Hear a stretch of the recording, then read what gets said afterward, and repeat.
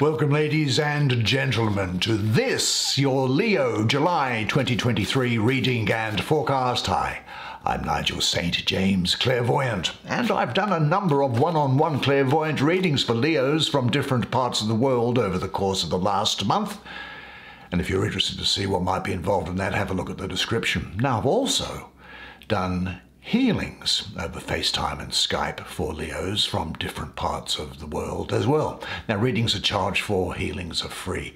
Check out the description if you might be interested in either of those. Now, as the subscribers know, there are no video advertisements breaking their way into this content, and so you get to enjoy the experience all the way through uninterrupted. Now, what I will say is that this is and it's great to see the subscribers. Always look forward to seeing you. Now, what I will say is that this is a sort of a vampire deck. Now, don't be put off by that. I actually find it very romantic myself.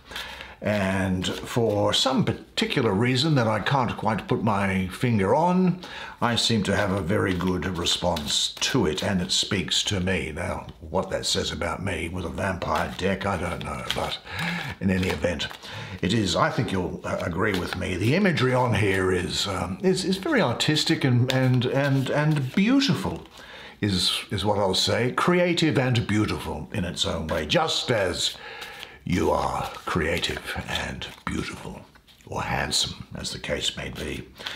Now, let us take 5 cards, shall we? Because as you know, we only need 5 cards because they speak so much to us. They have so much to say. The Prince of Skulls. This is the Lord of Skulls. Gee, how do you get that happening? Wouldn't credit it. The Queen of Skulls. Gee, it's all happening for you. This is all, I can assure you, this is a very well shuffled deck. So there's something very much, the 6 of Knives, very much a question of importance being directed to you at this time. Now, what is here? A final card, which is this. The 8 of Knives. Well, why don't you come and sit down here next to me? You and I will have a good look at the paintings on these cards together, enjoy them, and we'll see what they bring up, and I'll do the reading for you. Okay, what a very interesting spread. Gee, you might be having some analysis paralysis is what I call about it, some worried or confused thoughts with this card here.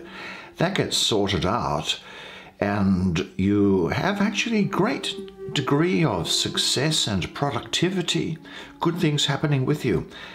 Now, this card here, which is air, and I'll talk about this first, it is being pushed away because the suit of Knives is air, and the suit of Skulls, this is 1, 2, 3, so this diagonal of Earth is pushing this way, and there's Earth pushing down from this way.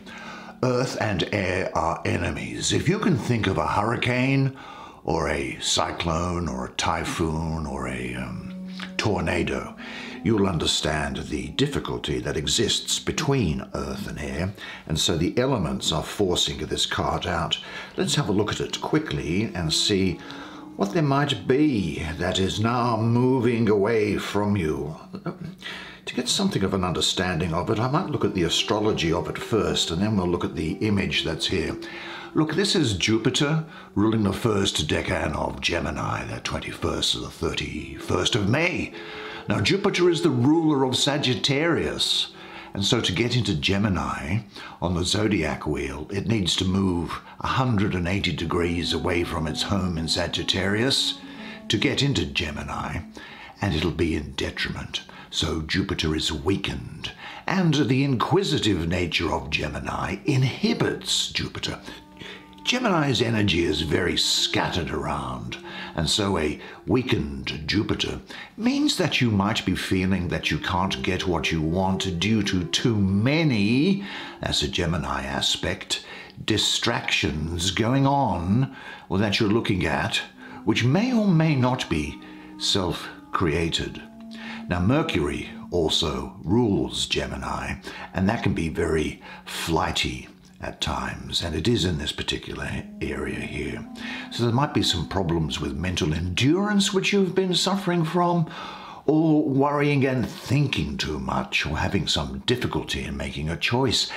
Analysis paralysis, but the light is going to come on. Now in the image itself, we can see 1, 2, 3 demon vampires that are chained to stakes in a thick swamp, stifling poisonous mists clouding their vision and their minds. Now this image here might well refer to your feelings when you're feeling sort of without any real power to influence situations, but the strength of this 8 can be seen as tremendous endurance under pressure. Now, while the demons in the background have given up in the face of their imagined fate, nevertheless, what is happening here is that the central figure remains defiant, waiting for for vampires, the suffocating heat of the sun to pass beneath the horizon, while the others remain weighed down by the blades that are around their necks. This vampire absorbs the blinding light of the sun to strengthen himself and intensify his resolve. And he does understand that Jupiter is the bringer of unexpected change and good fortune, and so he waits patiently until the moment of opportunity that will allow him and you to break free of what is holding you back.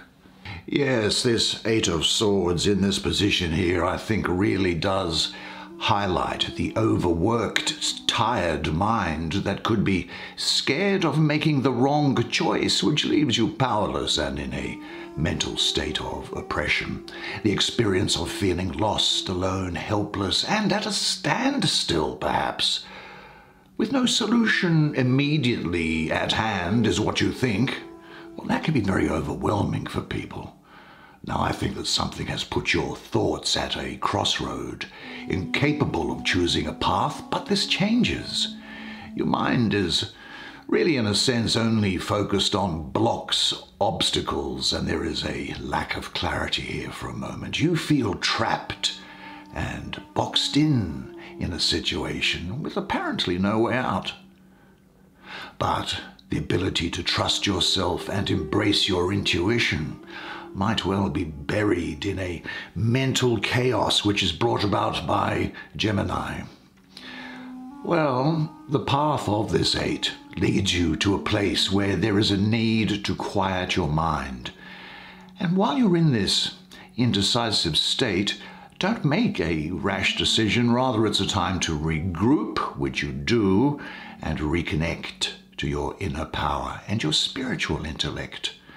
The mind and your heart need to regain balance if you feel this.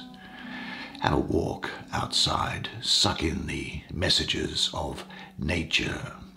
Obstacles, fears, blocks, well, they're lessons that we all experience on our path through life. So recognize what is holding you back. The identification of the problem is actually 95% of the solution. Your goal is to abandon your conflict and create a balance with your ego and heart, merging with divine intellect. And on your path to self-discovery, this 8 of Swords will present you with a test after test after test, it seems to you, to awaken yourself to your true self, which empowers you to surpass life's constant interferences and blocks. And you will have the opportunity coming to you in just a second, as we'll see, because this is happening, to see life from an expanded view and gain a clear perspective. Sometimes the answer is so simple, and if there are problems, what I do is I give it to God. And certainly within a day or two, the answer in the most unexpected form and way always presents itself. Now you do press on and solve your imagined problems because This is sitting here on this line, and this would be Mercury in Aquarius in that position that's there. Well, the air planet of Mercury finds itself in the fixed sign of air, which is Aquarius. And Mercury, I'm sure, is exalted in Aquarius, and that highlights the intellectual qualities of this card. Now, Aquarius is an air sign. It's not a water sign, as many people think. And it can be detached and intellectual by nature. And Mercury's ability to analyze things brings you finally a clear perspective and allows you to go forward. So this astrology suggests a somewhat detached but balanced assessment of a situation is needed. And you need to analyze something without bias and without too much emotion in order to get the best result. You are going to have the ability to work things out, to unify your ideas, to get an all-encompassing vision, an all-embracing understanding. And there'll be a great degree of objectivity about you as well. Let's have a closer look at the image that's here, shall we, and see what the painting or the picture might tell us about things. Well, look,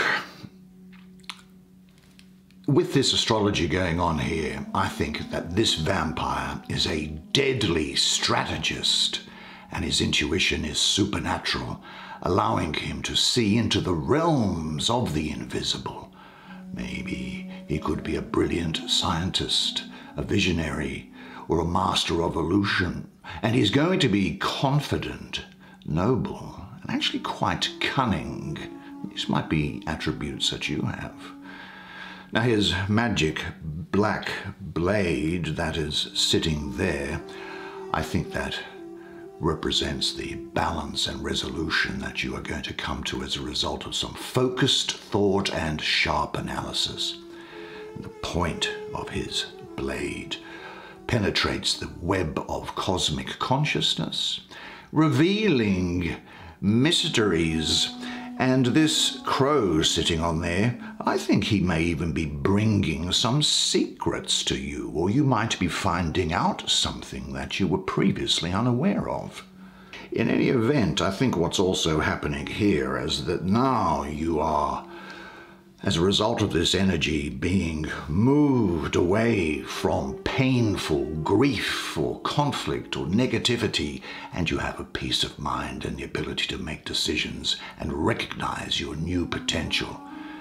Now, if life did become overwhelming with difficulty or stress or some feeling of dissatisfaction, this energy brings a quiet, calm departure from those experiences, giving you time to recover and dream of new horizons.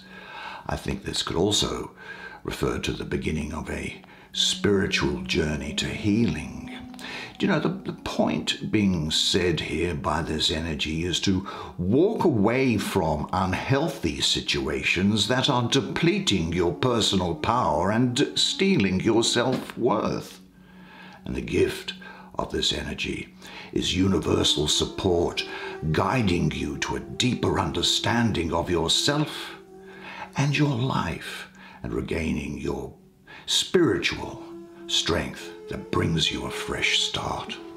Yes, this is very much a time of stepping away from difficult situations, of cutting through illusions and fixed perspectives and moving into the truth, viewing life with a clearer perspective. That's what's going to be happening for you.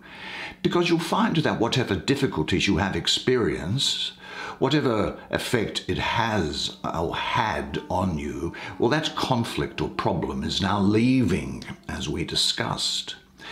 Now, you may feel worn out as a result of this time here, but remember, those feelings that drag you down come from outgrown perspectives and attitudes that need to be shifted into a higher way of thinking.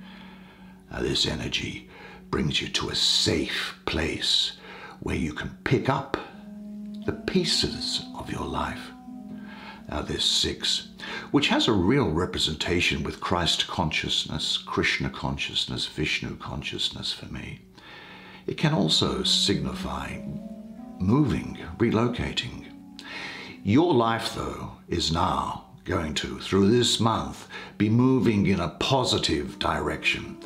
Do you know the tides of life are always shifting between the positive and negative energies? Well, your job is just to keep centered, balanced, while flowing with the rhythm of life. Now, sometimes we can get lost out there, but this energy here is bringing you back to your inner home. And then we go, I think, to basically the court cards of the Suit of Earth. Let's start with the Prince, shall we? This is the first card that you drew. Let's see what it might have to say for you. Let's see what's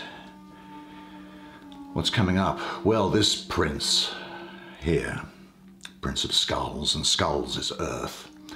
Well, he gazes with concentration into the distance. Now, with a determined focus, he is mentally directing his path through the universe. Now, of course, I should say that these court cards can be of either gender, and when I'm talking about what he does, this is probably what you are going to be doing. Now, with a very determined focus, he is mentally directing his path through the universe. He is richly dressed, which shows his sensual tendencies and his acquisition of earthly riches. Now, the wind flows around him. I think that refers to, as a prince, his airy nature. He's the airy part of Earth. So there may be still some conflicts within you, within your nature. Nothing that you're not going to work out. Because Earth and air, as you recall, conflict with one another. And yet, what's here is that there is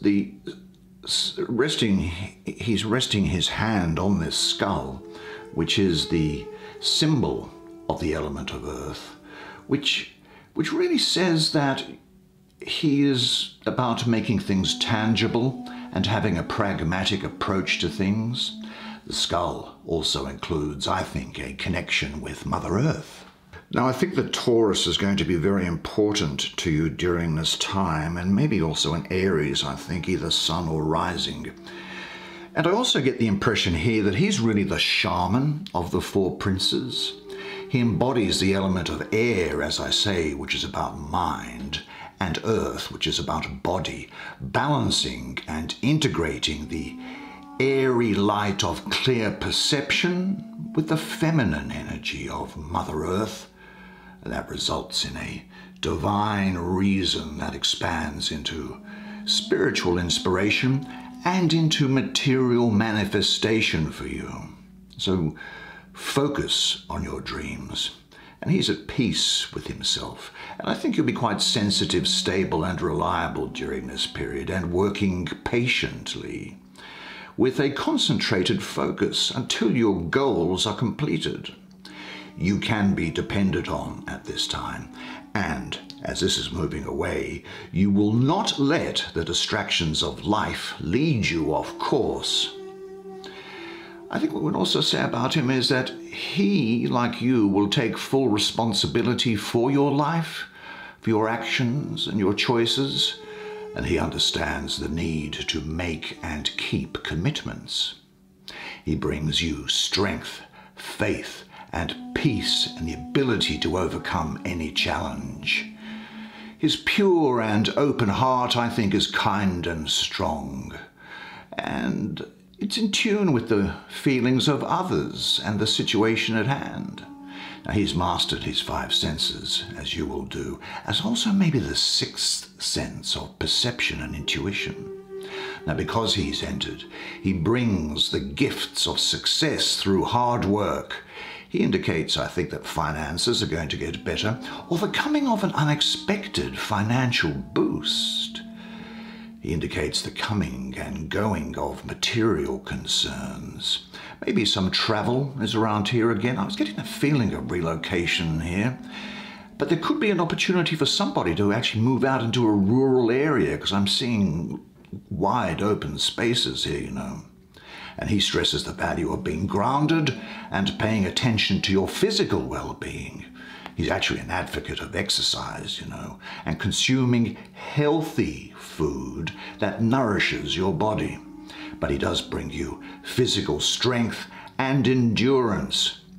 And I think this does signal a time to get in touch with all 5 senses, including the 6th sense of perception, as I say.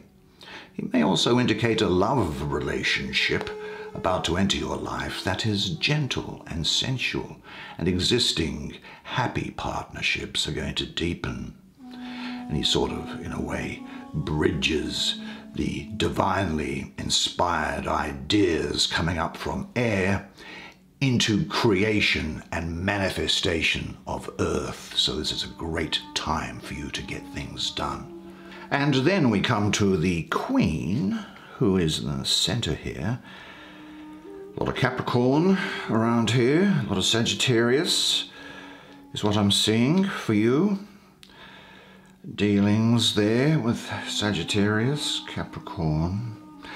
Well, what's going on here? She's sitting on her throne, a symbol of the fertile earth, not surprisingly, given that she's in skulls. And she has sitting at her side is a very loyal wolf who watches diligently and guarding her temple of the soul and her inner beauty. Now, behind the throne, we see a waterfall of purple crystal. The Queen is a healer, sustaining growth and providing nourishing, life-giving waters to the thirsty earth. I think you've traveled through something of a barren stretch, but now, almost like going across a desert, but now you've found water, you've found the oasis. Now, I think that this is a time when, she looks very sensual to me, I think that this is a time when you are, in a reticent and maybe unassuming way, actually going to be quite sexy and sexual, and that people are going to find you very attractive. So do with that what you will. But because she has arrived, and particularly here in the center, I think she's bringing her gifts of abundance and material gain to you. And she helps raise your self-esteem by reconnecting to the soul self. Now, this Queen signals the start of a really great creative period to develop and explore your projects or ideas. I do get a sense of pregnancy and motherhood around here, but there could also be fatherhood around as well, because they're of either gender, of course. I think that new relationships do unfold, or an existing one is actually going to become more intimate and sensual. Certainly, I think that home, family are going to be very important to you, and you'll be inspired to create a nourishing and comforting environment. Actually, she inspires you to work on your inner garden, to weed out what is not supporting you, and to love and nurture the things that bring you true happiness. And she brings you comfort and healing. And she encourages you also to spend time in nature by reconnecting with its energies and cycles. Quiet your mind. Learn to love yourself and your life. Then realize the vast opportunities that are available to you. Seize the opportunities that are in front of you. Rejoice in them, and let no power on earth take them from you. She brings you the awareness of how magical life can be when you are in sync with the earth's energies, as well as, naturally, recognizing the divine essence that life holds. And then we come finally, and quickly, as I'm aware of your time, to this Lord of Skulls. Isn't that so interesting? So it's going to be a very material month for you. It's going to be very prosperous, I feel, for you. You're going to have a sense of abundance about you, I see here. What I also see here is someone who's a Virgo, as well as a lot of Leo energy over this. Well, he's presenting a skull as a sort of a trophy, isn't he here? And this represents both the completion of the harvest, so you reaping your reward, and your ability to develop and make things happen in the world for your own needs. Now, the card relates to the vampire myth of harvesting the souls of the dead, I suppose, but I won't go into that. Now, this gentleman is saying to me that this is going to be a time of abundance and prosperity in the physical realm for you. Now, his success and wealth come from his strong focus and commitment, so you must do the same. You see, when he sets his mind on a goal, it will happen, and he is a strategic thinker and planner with very high standards, as well as understanding the law of universal timing. These are attributes that you are going to have in spades. You will also be seen as a strong and confident leader, I think. And you'll create a safe and flourishing kingdom, if I can put it that way, surrounded by beauty that is full of opportunity. And because he's entered, he's indicating a time of success and prosperity, accomplishment, maybe a promotion, a raise, or a financial gain is coming your way. This energy's around here. And he also brings good health and physical recovery from an illness. And he asks you to listen to your body. Do your diet or personal habits need attention to? Again, just as the Queen was saying, your home and environment become very important. He inspires you to get out in nature, and he can represent actually a physician, a doctor, so maybe dealings with a doctor or an advisor or a counselor. The King's message to you is to find harmony with the Lord. Here he is. His message is to find harmony in all facets of yourself, and you will find abundance and well-being. Well, what a particularly interesting set of cards for you, and great news. Well done, you. Didn't you find that fascinating? I certainly did, and what a wonderful month it looks like it's going to be for you. That's just fantastic. By the way, if you did like the video, do me the favor of pressing the like button. It's good for the YouTube computer system or something. It allows the channel to be seen by other people like that. It's the only favor that I ask from you. But what I will say is this, though, and that until I see you next time, remember one thing. Well, actually, before I say that, check out the description box for the readings and in particular for the healings. I think you might be interested in the stuff that's there, particularly on my website. Now, until I see you again, remember one thing, and it is this, that you are a legend, and I look forward to seeing you again next month. And until then, it's bye for now.